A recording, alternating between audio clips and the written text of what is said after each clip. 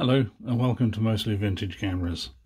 I just made a short video about this 43.5 to 49mm filter adapter for the Olympus Trip 35.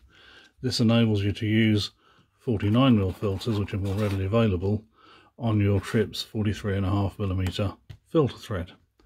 However, if you also get the addition of a set of cheap stepping rings, these are typically around £15 to £20, you can then use other sizes. This is a 49 to 52 adapter with a 52mm filter on it.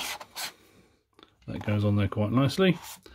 And in actual fact, you can even go a bit crazy if you have one very large filter that you want to use just from time to time.